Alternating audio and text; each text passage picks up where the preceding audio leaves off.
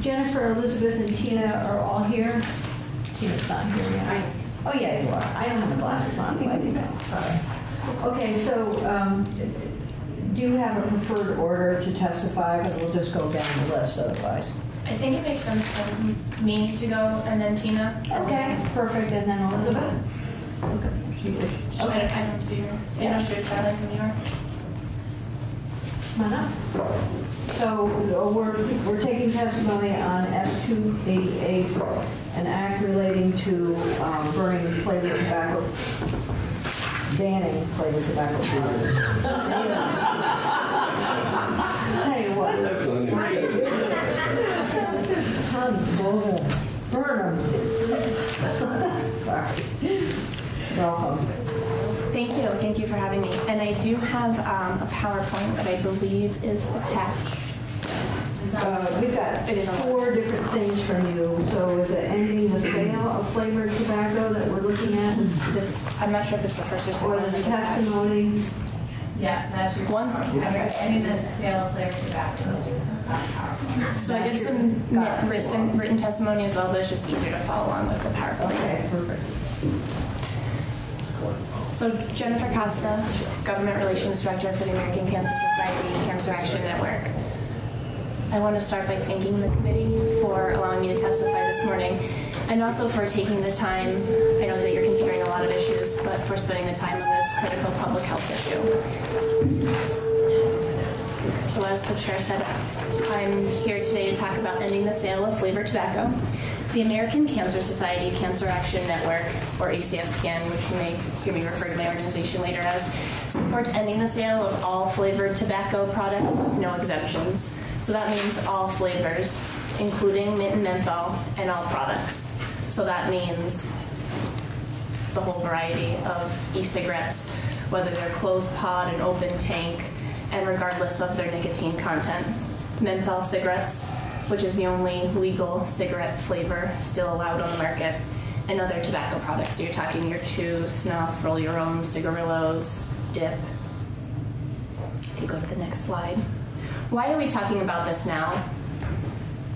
We can see that flavored tobacco is erasing years of gains Vermont has made in tobacco prevention and cessation. I'll reference that later as I talk about the results of the most recent Youth Risk Behavior Survey that just came out last week. Smoking remains the #1 cause of preventable death, both in the United States and in Vermont. This year alone in Vermont, smoking will kill 1,000 Vermonters. And if smoking rates continue at their current rate, 10,000 Vermont kids alive today will die prematurely from smoking-related illnesses. And also I can underscore that smoking is expensive.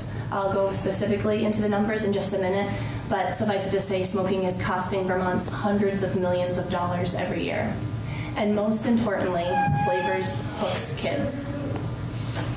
I wanted to see if this worked. I talked to Dory about how we could do this. I wanted you to hear in kids' own words. This is, there's a link, but I think if I play it, it's only 1 minute. If I play it, then there'll only be one sound. Okay. Rather than everybody trying to do it. So this is from the Counterbalance campaign. That's the health department's campaign, youth campaign, and it's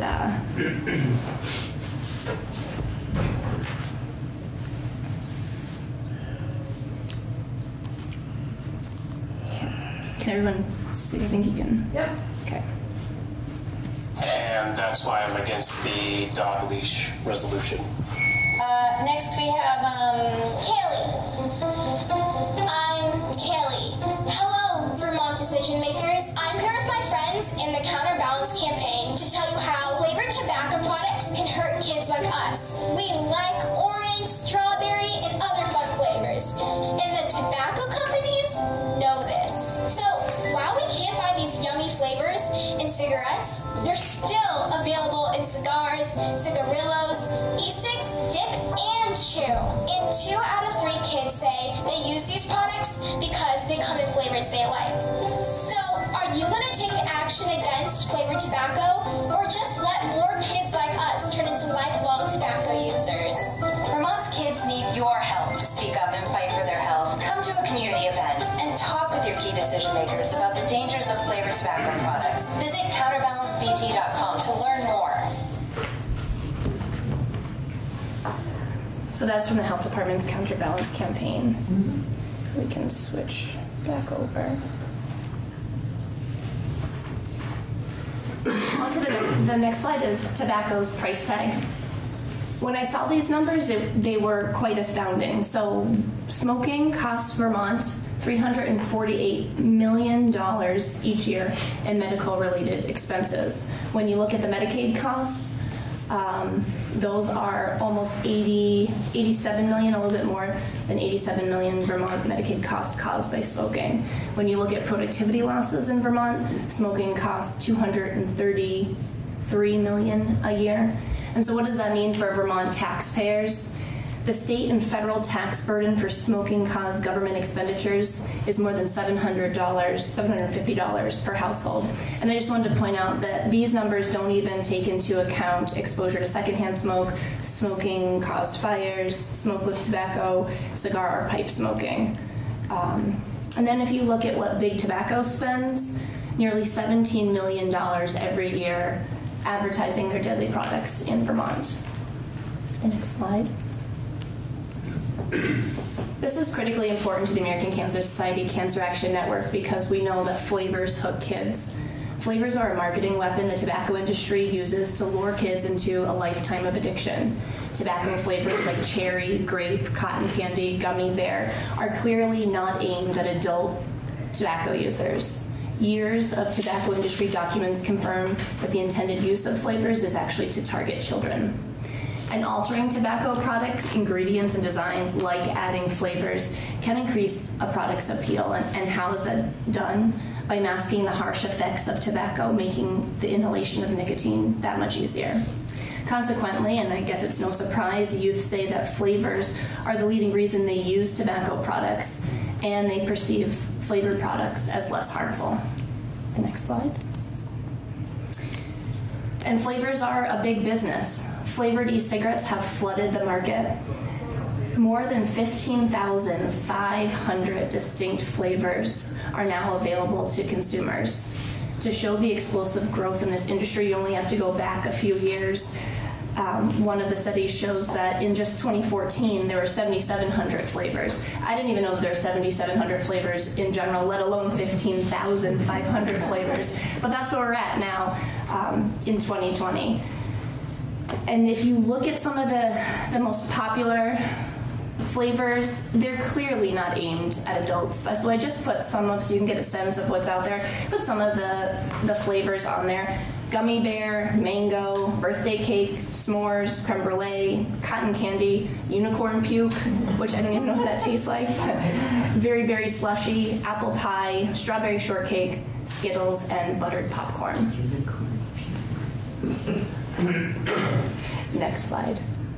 The American Cancer Society Cancer Action Network is an evidence-based organization, so we make all of our decisions rooted in evidence. And so if we look at the statistics, one of the most telling statistics is that more than 80% of teens who have ever tried a tobacco product started with a flavored product. More than 80%. And so if you look on the other side of the screen, if the CDC looks at current use, so the first statistic was ever use. So have I ever tried a tobacco product? So more than 80%. Some statistics, studies even go up to 90%. But the CDC looks at current use.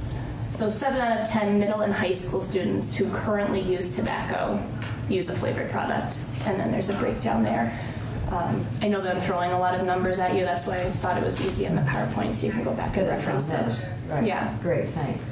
And the next slide. So what is the impact here in Vermont? We see youth tobacco use rising. More than 1 in 4 Vermont kids now uses some form of tobacco. In just a minute, we'll go deeper into the numbers, but that does show a market increase from just 2 years ago. If you go to the next slide.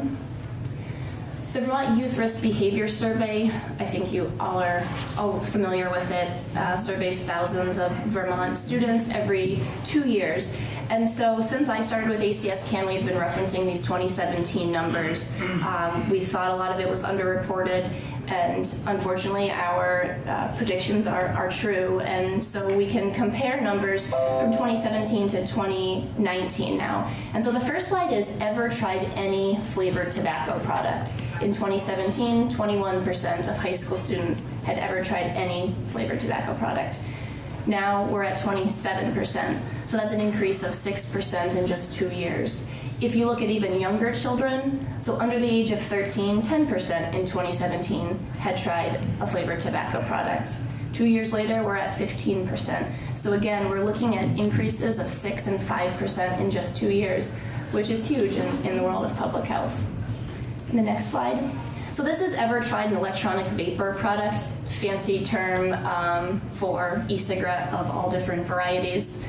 So in 2017, 34% of our high school students had tried an e-cigarette.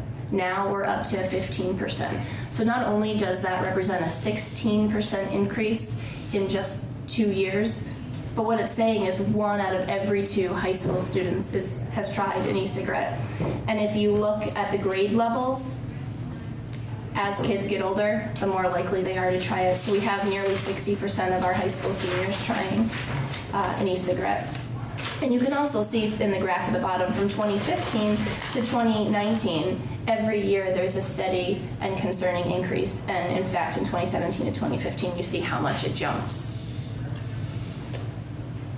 And the one thing that changed that I should point out in that time, when the survey was issued to students, it was right around the time that Juul hit the market, but it had not really come into popularity until a couple months after that. You said about 2017. Yeah, so what happened between 2017 and 2019 is Juul specifically hit the market. And then if you go to the next slide, it's current e-cigarette use. So this is not every use, this is children who currently use it. We have been referencing this number. You've probably heard myself and my other colleagues in the Coalition for Tobacco-Free Vermont talk about 12% of high school students are vaping. Well, unfortunately now that number is 26%. So in 2 years we have more than doubled our amount of students who are vaping. And again, if you look at grade level, we have 34% of high school seniors, so more than 1 out of every 3 high school seniors is currently vaping. Is WNH and SOCs that white and students of color? Yes, sorry, I should have said that. Yeah, so you have white, not Hispanic, and then SOC is students of color, and then heterosexual students who identify as heterosexual, and then students who identify as LGBTQ. And you will see over and over again that students who identify as LGBTQ have higher rates of tobacco use, which is also concerning.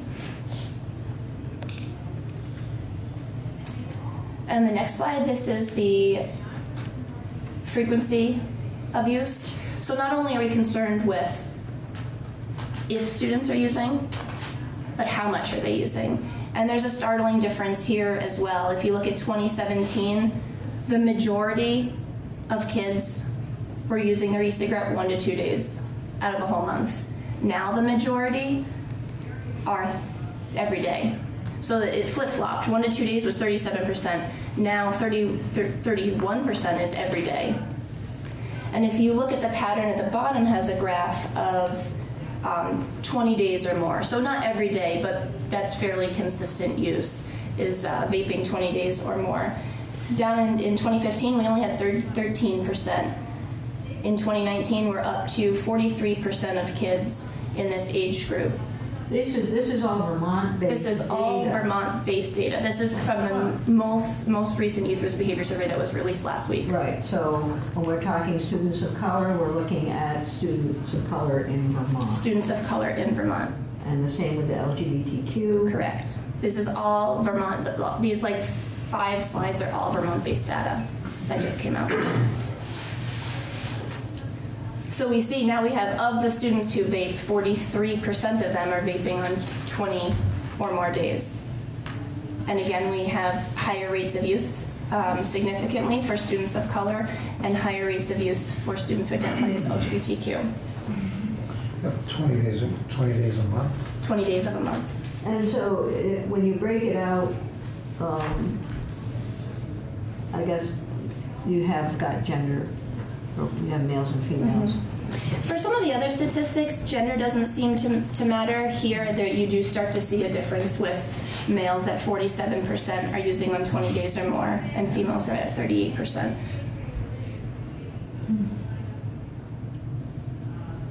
And if we're ready, we can go to the next slide. The next slide is current tobacco product use. So this is overall. This is looking at the number of high school students who use e-cigarettes, cigars, smokeless tobacco, e-cigarettes over the past 30 days. And again, we have been using this figure of 19% of all Vermont high school students use some form of tobacco. Well, now we're at nearly 3 in 10. We have jumped 9% in 2 years to now we have 28% of kids in Vermont using some sort of tobacco. So you can really see how we are going backwards, and our progress in youth prevention and cessation is being erased. And you can see by grade, so here male and female is pretty much the same, but if you look at grade level, age matters, and as the kids get older, you see a significant rise in how often they are using a tobacco product, with 37%, so nearly 40% of our high school seniors are using some form of tobacco. White, non-Hispanic, and students of color are about the same. They are the same here, but you do see higher use for students who identify as LGBTQ. And moving on to the next slide has a glimmer of good news. So this is current cigarette use. In 2017, we had 9% of high school students smoking. 2 years later, I'm happy to report that we're at 7%. So this is the one place we've seen a decrease of 2%. And that chart there is nice because it shows a variety of substances. So you can see that cigarettes use is going down, whereas there's a sharp incline in EVP as the electronic cigarettes, the electronic vapor product. So are they just trading?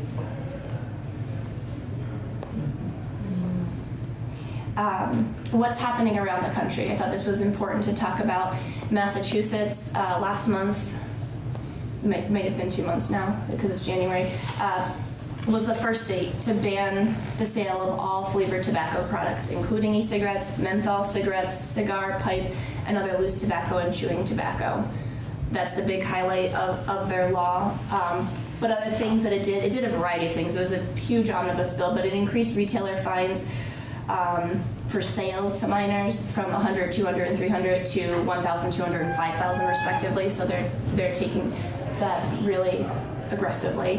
It earmarks a percentage of the revenue collected on the civil penalties to their tobacco cessation program, and it goes into effect on June 1st of this year. But I also wanted to point out that more than 230 localities restrict the sale of flavored tobacco products. The laws do differ by the application to specific products in stores, but at least 60 of these localities do restrict the sale of menthol cigarettes.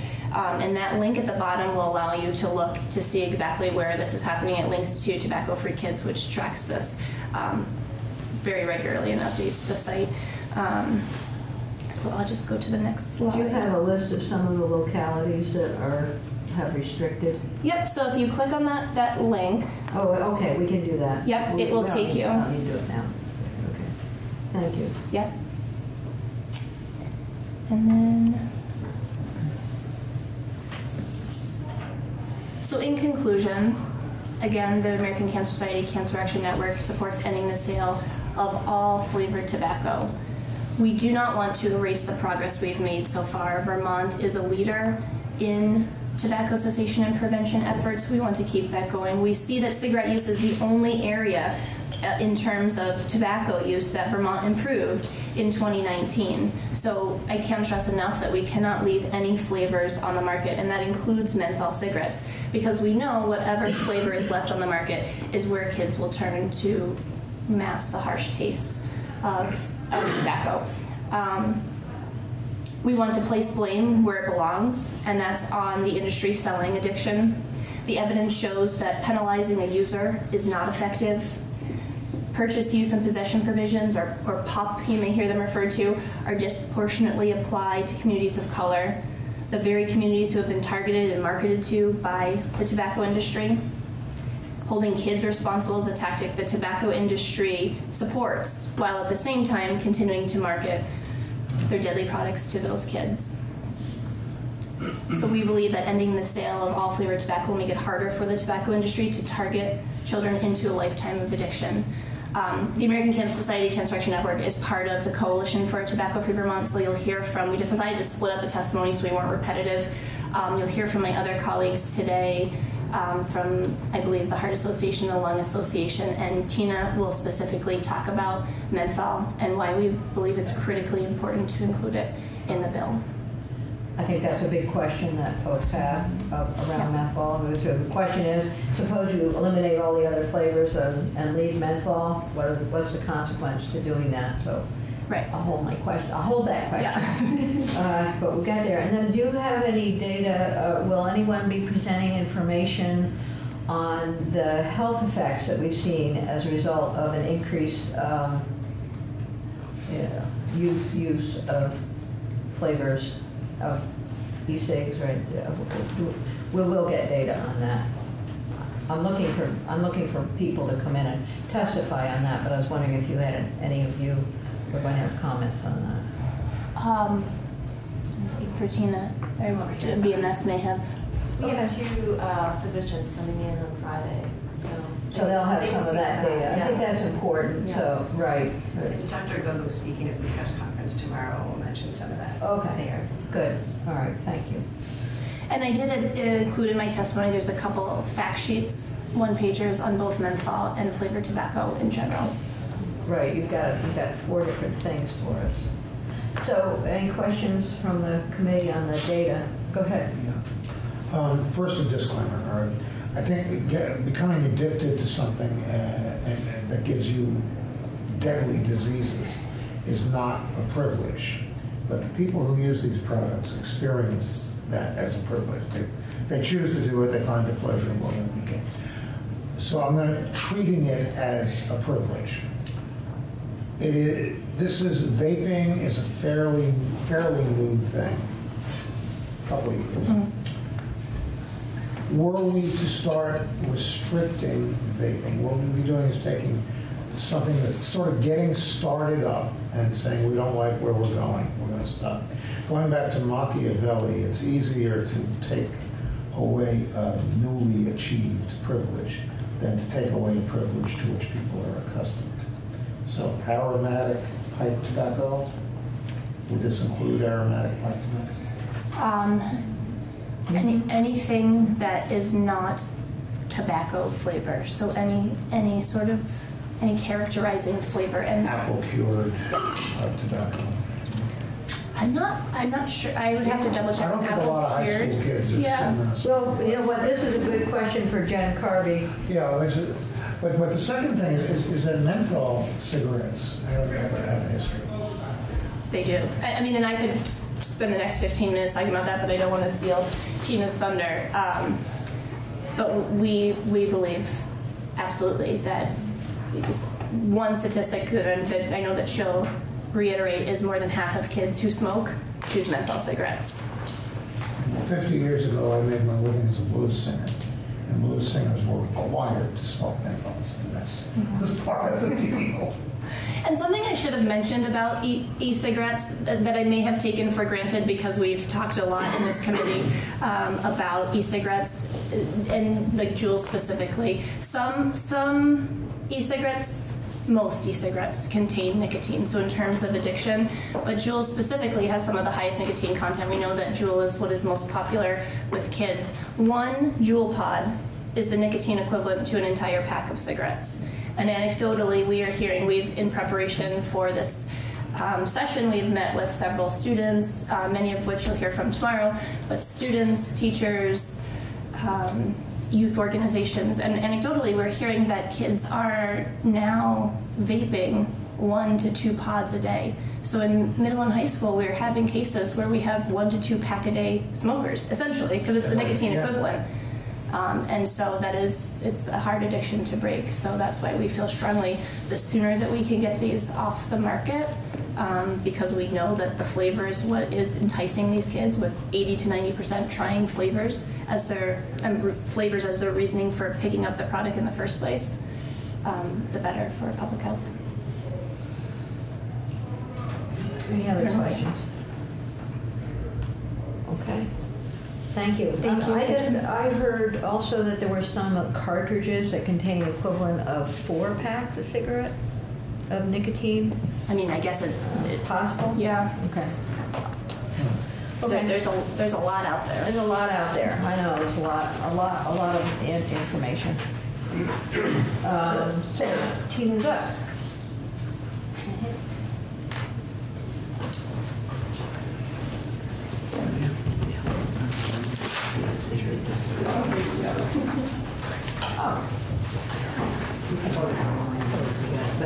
Jennifer, did you link in, is there a link on your, any of your, fact sheets, any link to the youth risk and health survey? Or not behavior survey? I created slides from it, but not the whole thing. Okay. We can find it on the Department of Health website. I can also email right now, Okay. if that's easier. Yeah. That'd be good. I should have, yeah. I was gonna have the Department of Health in to talk about that survey. Once So you've done I think this is good. Yeah. Yeah. Yeah, no, No? the one that's labeled. Eliminating. So if you want to follow along, the PowerPoint is what I'm going to be referring to in my testimony. I did send you some background documents just so you would have the citations for a lot of the facts that I'm going to say in my piece instead of kind of gunking up the whole. Which one is the PowerPoint? It starts with eliminating the sale, Yeah, got it. I believe. Oh, beautiful. So thank you for allowing me to speak today. Tina Zook, Government Relations Director for the American Heart Association. As Jennifer said, we tried to break it up so you didn't hear the same thing twice and focus on specific areas. I am going to talk largely about menthol cigarettes. I am by no means the expert. You are going to hear from some of the experts. Dr. Philip Gardner is actually with me today, and you'll hear his testimony tomorrow, and he'll give you so much more information, but I wanted to just provide some background. Yes. Dr. Gardner, welcome. I didn't know it was you. We just did a radio show together this morning, so we raced back here and we're here. So our organization supports the elimination of all characterizing flavors other than tobacco from tobacco products, and we feel this is essential to reduce the appeal to youth. We strongly support the provisions in this bill to end the sale of flavored e-cigarettes as well as menthol tobacco products, and we consider this legislation very strong in that regard. However, we know the tobacco industry has aggressively targeted certain populations with its marketing, including youth, African Americans, and we want to ensure that those suffering from addiction aren't penalized twice by possession and purchase penalties. So we would ask that the possession language be stripped from this bill. And we ask you to consider including penalties on retailers, the owners, operators, not the clerks, who may violate tobacco laws as a much stronger enforcement measure. So some background on menthol. This is helpful, thank you. I think some of us have talked about the possession piece and the clerk piece. So, and we have our alleged counsel here listening. So, yeah, I think what we were leaning to is with the Tobacco 21 legislation that you just passed last year. There's some penalties to retailers in there that seem like they would make sense. Okay. So Jennifer alluded to this. Menthol, I think, sometimes gets forgotten. People think that flavored cigarettes don't exist anymore. It is the only legal cigarette flavor on the market. In 2009, the Federal Tobacco Control Act outlawed flavored cigarettes, but it exempted menthol due to tobacco industry lobbying. And it's troubling because menthol makes cigarettes, and you'll hear more about this from Dr. Gardner, makes cigarettes easier to smoke and much harder to quit. Industry documents consistently show that companies manipulate the amounts of menthol to reinforce smoking behavior and increase the ease of smoking. A nationwide study showed that of young adults over 18 who smoked, most started with a menthol cigarette. And menthol now makes up 35% of the marketplace. So I brought these with me because I'm the Heart Association. I'm not going to push menthol cigarettes, but if you want to try one of these, you're welcome to. They're cough drops, but if you turn on the back and you look at the active ingredient, it's menthol. And what it says next to it for the purpose, it's a cough suppressant and an oral anesthetic. And that's one of the problems with menthol cigarettes. So on the slide, menthol creates a cooling effect. It reduces the harshness of cigarette smoke, it numbs your throat, and it suppresses your cough. Those effects make it very appealing to youth, and it leads to nicotine addiction. You don't get that sensation. More than half, as Jennifer said earlier, 54% of youth ages 12 to 17 who smoke use menthol cigarettes, and for black youth who smoke, it's much higher, it's 7 out of 10. This is one of the biggest reasons we are talking about menthol today. Menthol hooks kids.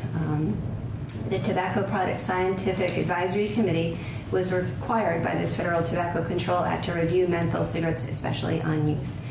They noted, quote, that menthol cannot be considered merely a flavoring additive to tobacco. Its pharmacological actions reduce the harshness of smoke and the irritation from nicotine, much in the same way I said with the cough drops. Their conclusions were menthol cigarettes increase the number of kids who experiment with cigarettes and the number of kids who become regular smokers, increasing overall youth smoking. And young people who initiate using menthol cigarettes are more likely to become addicted and become long-term daily smokers. Can you go back to slide 4, please? Yeah. Which is the menthol hooks kids slide. And then this is the U.S. data. Yes. This isn't Vermont specific. This is not. But do we have anything Vermont specific? Either we can ask the Department of Health if they have anything as discrete as this. But this is pretty interesting. Yeah, I don't know that we've been able to find specific Vermont data on kids. We've been trying. So does the other Vermont data that we have reflect what is happening at the national level? Well, what Jennifer just said with the e-cigarettes youth, I actually think our numbers passed the national rate, because it was 1 out of 4 high school students used e-cigarettes, and I think our number is 28% now. So I don't know if they all changed, but that's what the number was before. So I have a slide here that does show the preferences of flavors currently among high school students, and this is of e-cigarettes. But our concern here is, as you'll see from 2017 to 2019, some of the fruit flavors are dropping in favor, and menthol has increased every year. With the kind of the youth use of menthol e-cigarettes increasing, I asked the committee to think about, if menthol is left on the table, where we think youth are going to turn to. Menthol. And that's what this next slide says. Basically, if menthol isn't restricted in all tobacco products, consumers who formerly used flavored e-cigarettes will be pushed towards other mentholated tobacco products. And we've already seen some of this happening. Juul voluntarily pulled its flavored products off the market. And we saw that the youth gravitated to menthol. So from 2017, it was 42.3% use of menthol with kids, and it went to 63.9%. So just to clarify, when Juul pulled the flavors off, they did not pull menthol, and so that's where the kids moved to. Right.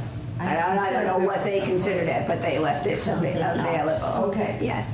And however, I would like you to note the last bullet point here, because I think it's important. Your action to restrict menthol in all tobacco products could steer youth in the other direction, as nearly 65% of young menthol smokers, as well as 39% of overall menthol smokers, and 45% of black smokers said they would quit smoking if menthol cigarettes were banned.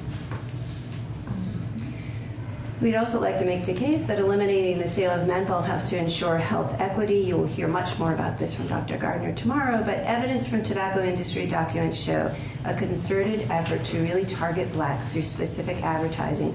As far back as the 1950s, the tobacco industry has targeted African Americans with marketing for menthol cigarettes through either sponsorship of community and music events, targeted magazine advertising, youthful imagery, I can never say that word, price discounting, so offer them cheaper to get people hooked, and marketing in the retail environment. And as a result, 85% of black adult smokers smoke menthol. It's higher than any other racial or ethnic group. They're listed on the side there. And a higher percentage of black adults who smoke started by using menthol cigarettes, 93% of them, than white adults who smoke, which is 44%. And the next slide shows you some of the marketing that we have seen. I was that, just going to ask. Yeah, that targets. And again, you'll see more of this over the next couple of days, both by Dr. Gardner, but also the students from Burlington High School. You're going to have a great treat to talk to these ladies. They're fantastic, and they have some of this, some of these ads as well. I can always see their lungs. Right? Oh, you were gonna bring your lung in. I'm just looking at the pictures. Yeah, they're old. They're old. Some of them are, but some of them are. Can we The get- middle one is. I think Dr. Gardner may have some. Yeah, as I well. could use some newer ones. Yes, but as I mentioned, it isn't just in the ads. It's marketing in certain venues, music festivals and events, and the price discounting, which we see on the top as well. Permitting the sale of menthol is also supporting disparities, inequality, and cycles of poverty. Tobacco industry documents highlight a long history of intentionally marketing mint and menthol products to vulnerable populations, including those of low socioeconomic status, minorities, youth, women, LGBTQ, and the less educated. As we've heard earlier, more than 50% of youth smokers use menthol tobacco products as a result of marketing. Individuals of lower levels of income and education are more likely to smoke menthol tobacco products, and smokers with mental illness are more likely to use menthol cigarettes than those who do not have mental health conditions, and 25% of those with mental illness live below the poverty line. So, I mean, I've heard people say, well, you know, if you take away menthol, then you take away their crutch. Well, So we're taking away menthol. This legislation would leave tobacco flavored, like tobacco products, not flavored, but it would leave tobacco. So it isn't eliminating all tobacco products, it's just eliminating menthol. So it would leave cigarettes. It would leave e-cigarettes, they just couldn't be flavored. Okay. So we would also like to make the case to take action now instead of waiting for the FDA, because it will be a long wait. The same legislation in 2009 that banned all other flavored cigarettes allowed the FDA to regulate or ban menthol. And despite taking public comment in 2013 and again in 2018, and its own report in 2013 that concluded removal of menthol cigarettes from the market would improve public health, and menthol cigarettes lead to increased smoking initiation among youth and young adults, greater addiction, and decreased success in quitting smoking, the FDA has repeatedly failed to act. Menthol's still out there on the marketplace. You have probably heard about recent FDA action. It doesn't go far enough. Just in this past month, January 1st, FDA released a new policy. It is only on e-cigarettes, not menthol cigarettes, and it falls far short in addressing flavored e-cigarette and menthol. Under the new policy, flavor cartridge or pod-based e-cigarettes, so like Juul, that's the pod-based, other than menthol or tobacco flavored, must be removed from the market within 30 days. However, open tank, those bigger devices, such as those typically sold in vape shops, and the flavored e-liquids that are used to fill these can continue to be sold. You'll see some examples in just a minute.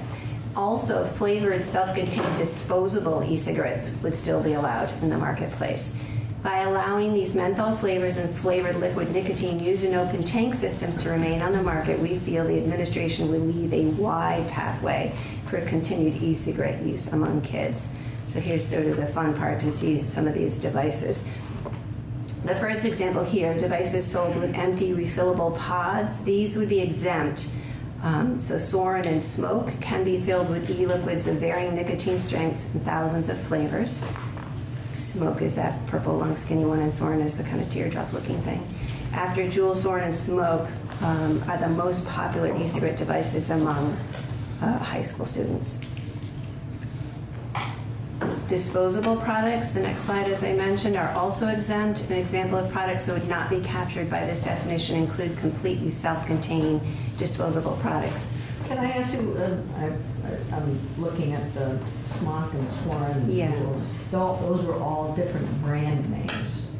Are they brand names? I believe so, yes. Okay. Yeah. But they're refillable, so they wouldn't be touched by the new FDA policy. Okay. And the disposables, again, would not. And they're flavored. Look at the Mojo Mango.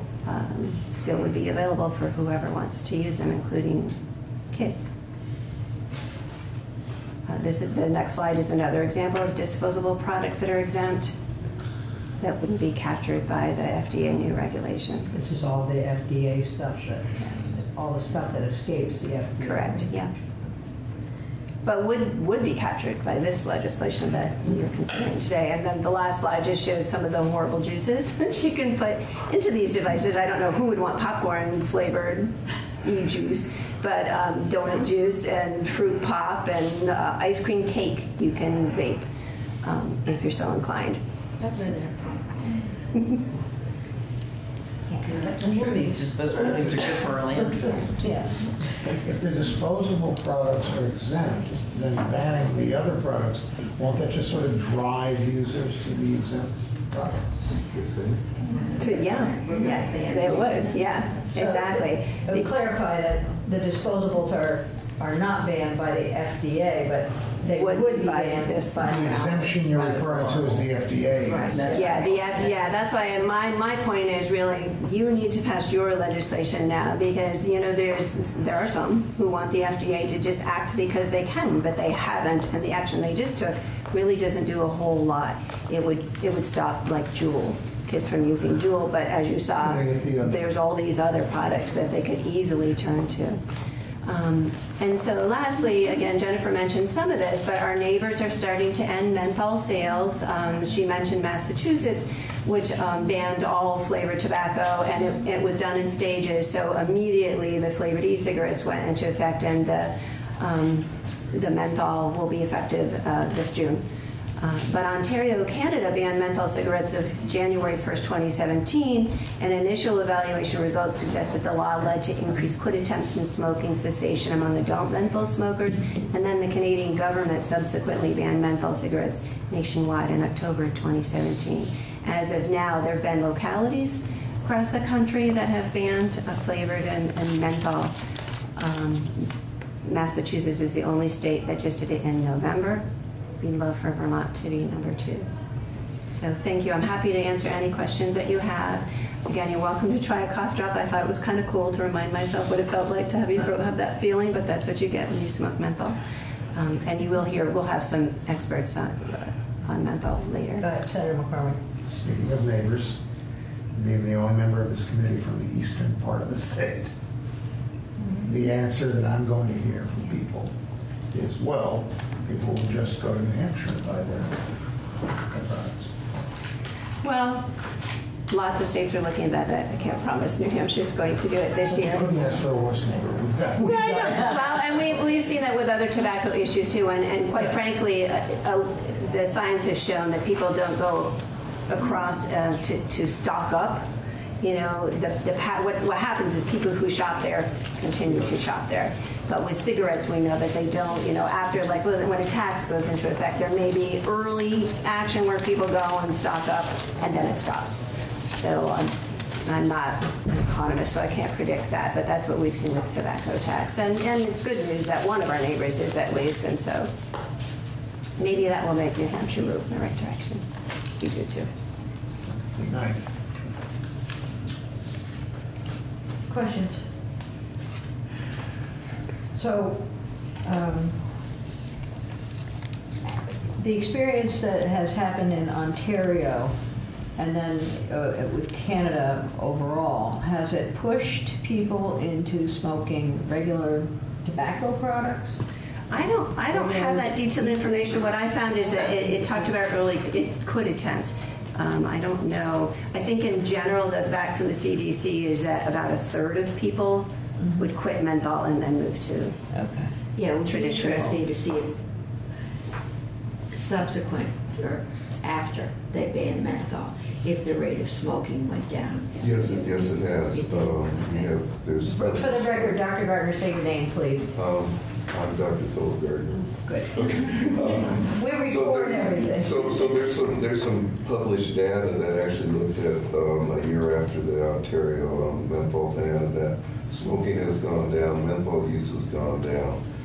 The question then is, are people coming across the border into the United States? It's the same question. Yeah. We do this city by city, and then, well, why don't we just go to the next city? The real question is, why doesn't the FDA do something if we don't have to do all of this? But until the FDA does something, but yeah, there has been a decline. Toward the other point that's latent in all of this, well, won't the black market rise? And the punchline is, this has been done in 200 and so cities across the country, and in 36 of them, menthol completely, no black market. So, and you know, being a tobacco historian myself, the black market has generally been driven by the tobacco industry, historically in the United States. And let's not dive into that mud hole, but it's a good question that you asked, and I think there's some data to support it. Terrific. That'd be great. And I'll talk about it more. Good. Yeah, great. Thank you. Anything else? Any questions? We're getting the information we need. And so you've given us other handouts. Yes. Do you want to say anything about them just briefly? Or Well, no, one of them is testimony, a letter to lawmakers from Dr. Gardner, and he's going to talk about that in detail. One is from the Truth Initiative that talks in detail about some of the information I presented on menthol in terms of marketing, youth use, the characteristics of it, and also the CDC documentation that also confirms that it's, you know, harmful to kids and starts youth initiation and disproportionately targeted to various demographics. Okay, thank you. Is Elizabeth Hamlin here? There you are. Hi. Thank you. Do we have anything online from you? You don't, and I need to apologize for that. I was with my mom in Connecticut, who's 85, and we did not have internet for 3 days. So You had a big snowstorm. Yeah, there was a snowstorm in Connecticut and in New York, so I've been storm chasing. Well, so why don't you introduce yourself yes. for the record, and then if we could get some written testimony and you could send it in to Dory, that would be terrific. Yes, definitely. Okay, I have some notes written down. So my name is Elizabeth Hamlin. I am the Director of Advocacy for the American Lung Association in Vermont, and I also cover New York and Massachusetts. So I want to thank you for this invitation to come and speak today. And the Lung Association, as you may already know, we work on behalf of 33 million Americans living with lung diseases that are including lung cancer and COPD, which are primarily caused by tobacco use and exposure to secondhand smoke. And so the Lung Association has been raising the alarm about cigarettes, e-cigarettes, for the past decade. And we've been warning about the use of these flavors as the inhalation of the harmful chemicals can cause irreversible lung damage. And we know that due to this FDA lack of really strong response, that it is the state's responsibility to do something about it, and we really appreciate and respect that you are moving forward with this, and hope that you continue to keep the menthol and all of the flavors within the flavored tobacco bill. And so let's see. Well, we know that flavors have been consistently cited as one of the main reasons that kids use e-cigarettes and flavored tobacco products. And from 2019, 71.7% of high school students who currently use e-cigarettes reported using flavored e-cigarettes in the past month. In November this year, a study in the Journal of American Medicaid Association using data from 2019 NYTS, 66% of high school students who currently use e-cigarettes reported using fruit flavors, and 57.7% reported using mint or menthol flavors in the last month. Overall, close to 73% of high school students who use tobacco products report using a flavored product. And so, continued progress on reducing both cigarette smoking and other tobacco products use requires bold and swift action. And we cannot sit here and wait for the potential action of the FDA. recognize, let's see, without a doubt that flavored tobacco products are attractive to kids.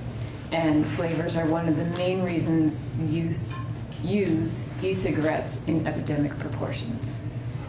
And you've probably heard a lot of this, but so I'll skip over to some of the things we know about the aerosol in e-cigarettes, that by heating this liquid that typically contains nicotine, flavoring, and other chemicals, the e-cigarettes currently being sold have not been reviewed by the Food and Drug Administration. That means the company has not had to disclose the ingredients in their products to the FDA. We do know that e-cigarettes contain nicotine as well as chemicals and toxins that are unsafe to inhale. Since 2016, we have had evidence that flavor additives in e-cigarettes, especially those that are based in natural plant extracts, are menthol-based and food-related additives, such as syndamycin, I believe it's how you pronounce it. These are particularly toxic to the lungs and when they are inhaled. And one study found that these additives significantly affect the lung cell viability and the respiratory barrier integrity. Another study found that lower concentrations of these flavor additives in e-cigarettes cause inflammation and create symptoms consistent with endothelial dysfunction. I won't give you a long anatomy presentation right now, but needless to say that these are all linked to some type of respiratory disease. And we feel that the FDA must use its authority to clear the market of these products that have not gone through the pre-market review, and absent of the FDA enforcing the Tobacco Control Act, that we must use every tool at our disposal to end this public health emergency. And one of the most effective ways is to clear the market of all the flavored products. And Vermont has done a great job last year doing the Tobacco 21 bill and addressing the internet and sales on the internet. And these are all prevention efforts. So this is another prevention effort to keep kids from having access to any kind of flavored tobacco product. And when considering this legislation, it's important to remember that it needs to be a comprehensive bill and to address all the flavors and all the products. In April of 2013, the Lung Association, along with our partners, such as Cancer Society and Heart Association, we submitted a formal proposal to the FDA and to prohibit the menthol as a characterizing flavor. And the FDA, this study came out called the Tobacco Products Scientific Advisory Committee, concluded that menthol cigarettes have an adverse impact on public health in the United States, and menthol cigarettes have no public health benefit, and menthol cigarettes increase the likelihood of addiction and the degree of addiction in youth smokers. Menthol is not only a flavoring, it's a chemical with complex drug-like properties that can impact smoking initiation, addiction, and cessation. Menthol has a cooling, as Tina so well put it. You have that cooling cessation when you have a cough drop in your mouth. And these properties reduces the airway pain and irritation and can also suppress coughing. So when someone inhales a cigarette, they are not going to cough the same way as like when they first try a different cigarette. And that's one of the reasons why kids are so likely to pick up menthol and keep using it. And the use of menthol cigarettes by youth is also more likely that the youth will go on to become regular smokers. And while I just lost my place, basically overall cigarette sales have been declining, but the proportion of smokers using menthol cigarettes has been increasing. And over half of the kids who smoke cigarettes use menthol cigarettes. The health disparity, and that might be a different number than what has recently come out. I think it may be more now. And the health disparities of the use that are correlated with the use of menthol cigarettes has been very troubling for us. The sale and marketing of menthol cigarettes disproportionately burdens African Americans, and as that's a result of the decades of marketing, as Tina was pointing out. And the use of menthol cigarettes is most common among female smokers, LGBT smokers, and those with mental illness, and racial and ethnic minorities. Nearly 9 in 10 African American smokers aged 12 and older use menthol cigarettes. So I can answer any questions you'd like about anything that I might know, or get back to you if I don't know. So thank you, and it would be very helpful if you would just submit your testimony in writing. Yes, definitely. It'd be very good with some of the data that you have there. Mm-hmm. I was wondering what New York is doing. Right now, there's the governor is talking about, well, first he did an emergency action when all of the lung illnesses came out, and that was primarily just electronic cigarette flavors. And at first he left out menthol and had the Commissioner of Health research menthol to decide whether or not it was something that should be in there. So he subsequently added menthol to the ban, the emergency ban. That was in regulation, so the Emergency Act was going to be in regulation.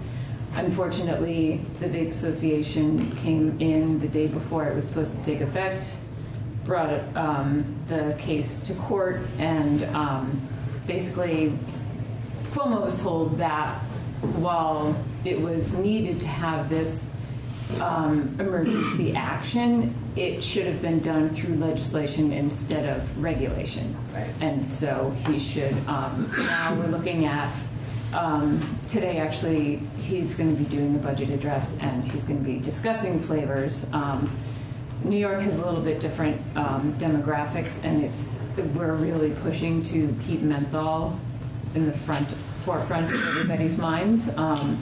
So hopefully we'll have a comprehensive flavor restriction as well. There's other counties that have been doing it. There's one, I believe, in Herkimer County. There's Albany County that's trying to pass a bill, and Westchester County and Long Island that all have bills that are addressing flavors. So if our legislators in New York can't pass this bill, then it's going to be like the Tobacco 21 laws, where it just keeps growing through county level. Thank you. It's very helpful. Thanks. So, I'm going to ask a general question. You don't need to answer it right now. But you know, in the United States, there has been no pre-market review. Now that holds for a lot of different things, chemicals as well as vaping products. But the European Union is slightly different. I don't know if anyone has a testimony on that. Okay. I don't know if anyone talked about the pre-market review that is supposed We're going to get some of that information. Okay. Yeah. Great. So The European Union is scheduled in June to restrict the sale of menthol and all other flavored products. So they passed that in 2016 and gave it 4 years to here we are. Right. Cool. Cool. So we still have one here. Thank you. Thanks. All right. The other thing, just the general question, please don't answer it now, but of course there's a lot of data out there about vaping THC. I'm just going to state that as a fact. Mm-hmm. So that's something else that we may be questioned about. Oh, it's a break. And we can't do anything today. I think that's my question. I mean, part of why you smoke or try things is the youthful rebellion. That's not going away. So if we take away this, where is it going? Is it going back to alcohol? Is it going to marijuana? Is it... I think it's going to marijuana regardless. I don't know. I'll have to look at the data. I don't know. Yeah. But I'm sitting here saying... Well, there are other alternatives, like the Icelandic model is to try to give kids other things to do, rather than turn to mind-altering substances. Yeah, but youthful rebellion and stretching is not going to go away. No, never will. No, it never will. So, but we don't want to enhance it. No, promote it. No, right. No, but borrowing enough money to turn this state into Iceland. Today it is Iceland.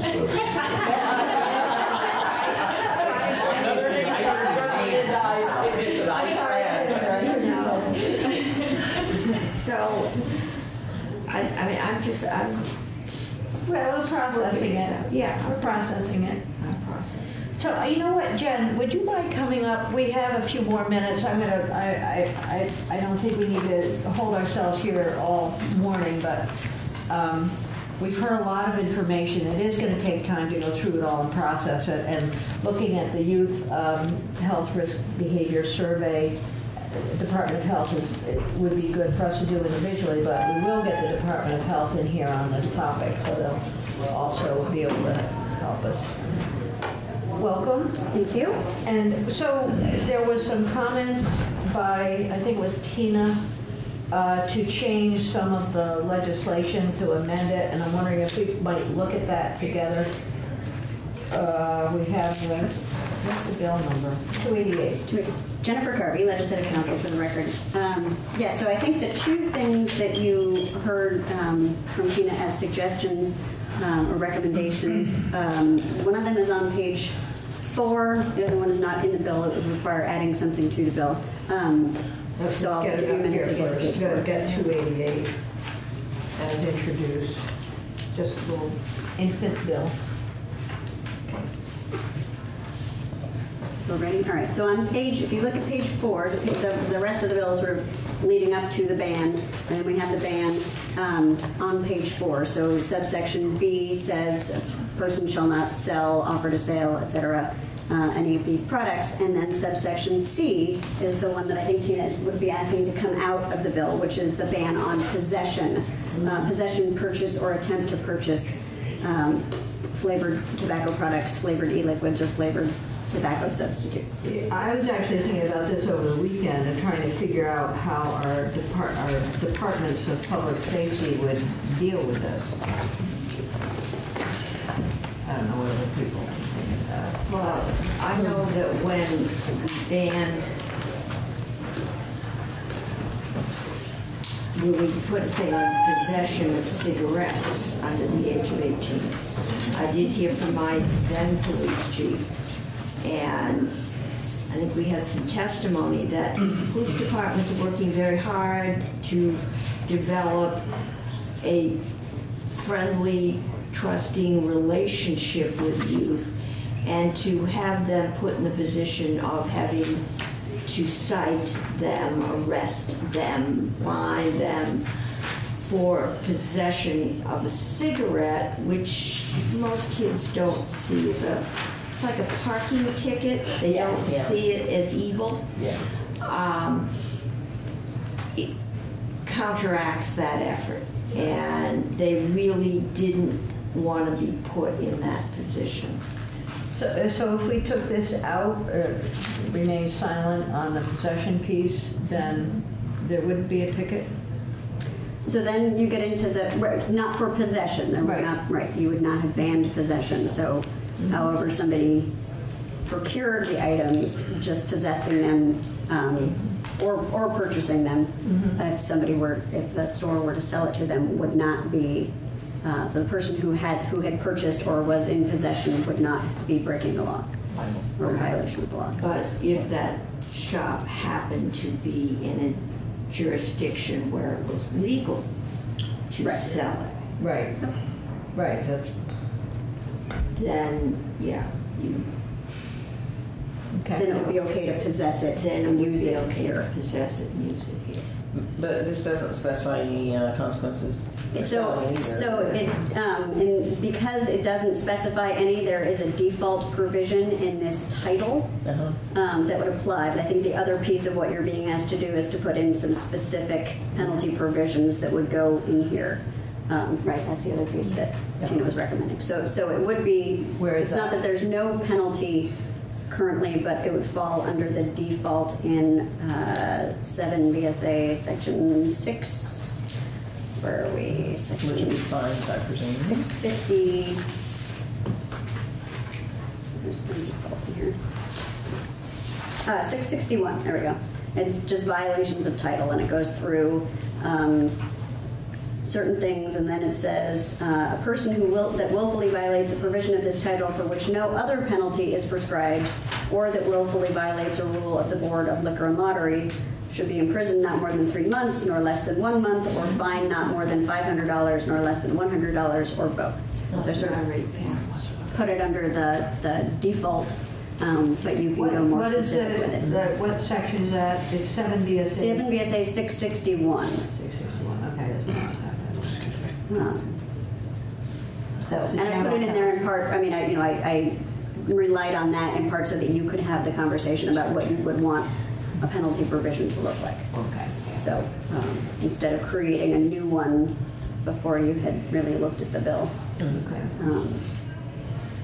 So, and under current law, the penalty for sale to somebody under age now 21, as of what you did last year, is makes a person that sells or furnishes tobacco products, tobacco substitutes, or tobacco paraphernalia to someone under 21 is subject to a civil penalty of not more than $100 for the first offense and not more than $500 for any subsequent offense.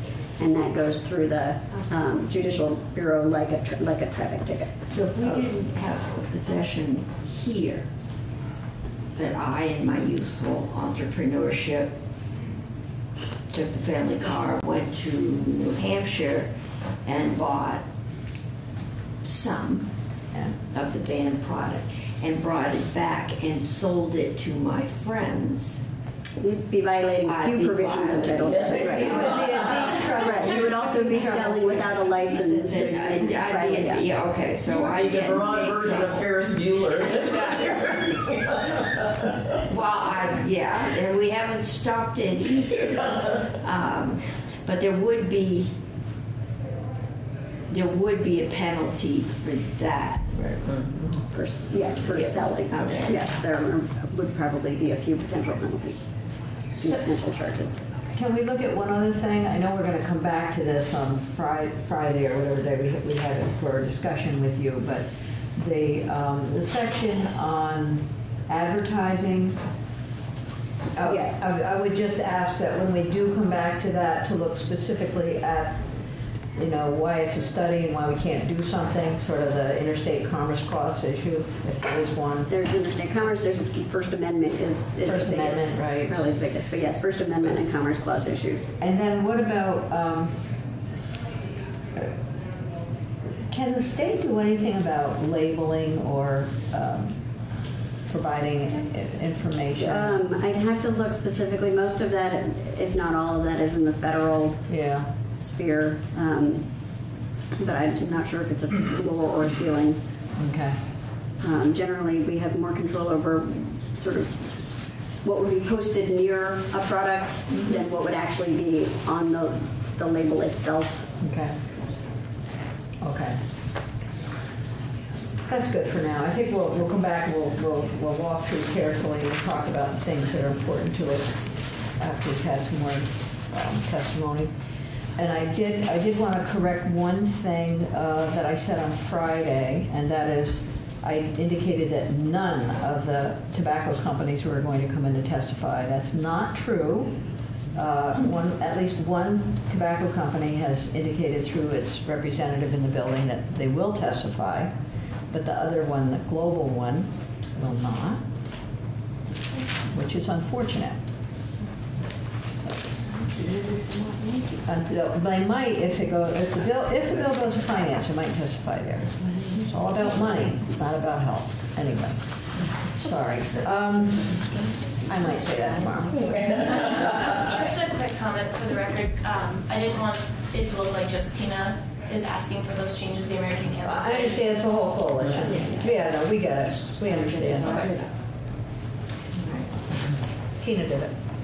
But it is outlined in the written testimony. No, I understand. We understand. All right. Anything else? Now, if there are people in the room who would like to testify on this bill, we'd very much like to hear you. So just let Dory know, and we'll continue to take testimony this week and next week. I think this week is probably pretty full. And then next week we'll add in some other folks. Make sure you get your name down. And then I did want to say welcome to Dr. Gardner. We're very happy that you're here. And we'll go around the table. Tomorrow we'll do the same thing, but I think it would be helpful to introduce ourselves, and maybe by tomorrow you might recognize one or more of us. So you introduce yourself briefly, please. Well, thank you for having me. I'm Dr. Philip Gardner. I work at the University of California Office of the President Tobacco-Related Disease Research Program. I've worked there for the last, I was going to do this tomorrow, I've worked there for the last 23 years. Next week is my last week of work. I retired 5 years ago and they dragged me. And that was a good thing. I love what I do. I'm also the co-chair of the African American Tobacco Control Leadership Council. We're based in California, though we work obviously nationwide.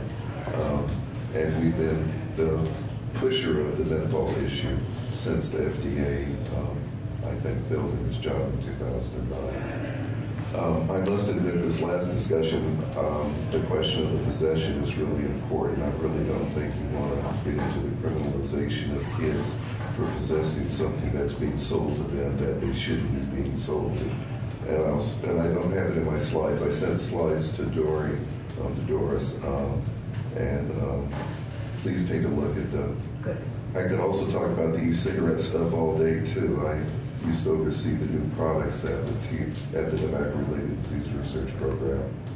There's a lot to talk about. There's a lot of science behind a lot of this too. It's been interesting being a tobacco scientist. All these questions come up. Cinnamaldehyde that people are talking about. Stuff is not good for you. And then the question on the vaping of marijuana. Unfortunately, there's a great article written on the same thing that's in marijuana is in cigarettes. All dried, it's what we call a biomass. If you're burning leaves in the ground, your driveway, forest fire, a cigarette, a joint, they all produce the same chemical. Some have active nicotine, some have active THC. But when you burn it, that's what happens. I mean, I think the difference is people smoking 20 cigarettes a day to one person smoking a joint a day. That's part of the problem. There's some data on that too. Anyway, I digress. Good digression. Thank you very much. Appreciate you being here. I'm going to go around our table and introduce, and then tomorrow we'll do the same thing again. But Ann Cummings, I'm from Washington County, right here. I'm Rich Westman. I'm a senator from Memorial, which is just north of here. Stop. More well, stuff. that's the bottom. I would say there's a lot more towns than just I'm Senator Jenny Lyons. I represent Chittenden County, which is Burlington area, where the kids will be coming from tomorrow. I'm Debbie Ingram. I'm also from Chittenden County. I'm Dick McCormick. I represent the towns of Londonderry and Mount Holly and all of Windsor County. And Jessica, why don't you introduce yourself, because you'll be here again tomorrow. I'm Jessica Brumstead, and I'm a representative from Shelburne and St. George, and I've introduced this same bill in the House. Thank you, Jen. Well, good. We're good. We're gonna call it a wrap for today, and then we'll be back tomorrow at 9 o'clock in room 11. There'll be a little more clean air. It's good. You let us vote 11 or 12 minutes early. Did you not want? We will be getting the scientific basis for all this. We'll be having some people in on that.